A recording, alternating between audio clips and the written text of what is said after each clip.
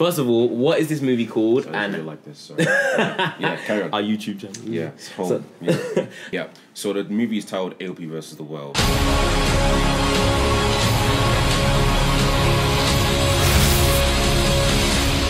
AOP versus the World is a situation we take.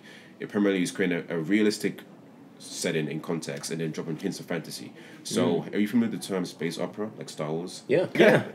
Primarily, nice. it's called space opera because it's a film that takes place in space, but opera because it's a heightened sense, so it's a heightened thing. So we came up with the term street opera. So it's a film that takes place on the street level, but it's a heightened version.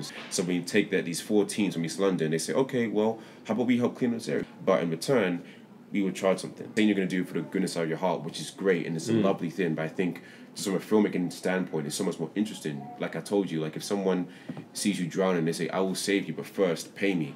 And they then save you. Wow. Is that person still a good person? Right. Are they still a hero? Or they're just looking out for themselves, or... Yes. You know.